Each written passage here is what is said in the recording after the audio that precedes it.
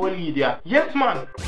Am I the only one that just hate maths? Hate maths! If maths was a girl who wouldn't date maths, date maths! It's been about 45 years since I've really had anything to do with mathematics. And it feels good! Now, mathematics, they say it is an essential tool for survival, I think. And the relationship between me and mathematics, it was quite fine. Until the bitch decided that she wanted to change from numbers to letters. And you know where the relationship really started to go bad? High school. I walked into mathematics class one day and then everything on the blackboard looked like Wingding's font.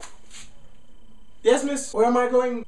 Miss, I think I might be in the wrong class because I'm supposed to be having math now, but I see you writing Egyptian hieroglyph on the board, so I must see wrong class me now. So, a maths class this? Unbreak my heart, go back to being numbers again. And the changes never stopped there. Mathema bitch started bringing in all different types of signs. Now the signs that I was used to in mathematics class was the regular, plus, multiplication, division, minus. But she wanted to try new signs. Square root, cube root, infinity, Sagittarius, Capricorn. A serious things matter. Our horoscope signs did start coming in maths class. And it just kept getting worse. She, Mathema bitch, started using words when we not even understand. Hypotenuse, which I still think to this day is news about hypertension. Don't judge me. Tangent. I mean, the closest word I knew to tangent was tangerine. So when the teacher asked me, Kevin, do you care to explain to the class what a tangent is? My reply would be, okay everybody, a tangent is one peg of a tangerine.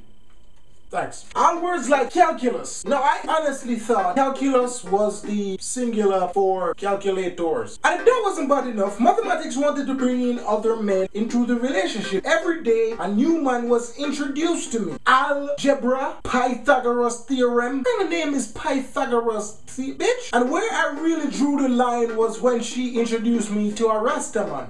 Isosceles. That was it. It just did done right this one. It's funny because some of the things I was taught in math class, this is funny, I am yet to use. The hell you teach it to me for if I'm not gonna use it? And I know you're going to say better prepared than sorry, but would you equip a soldier for a war he is never going to fight? No. So why the I mean, it's not like I'm going to be walking and somebody just attack me out of the blue with a freaking algebra equation. Hey, boy, what is the square root of 2b minus dc equals 26? Oh, no problem, no problem.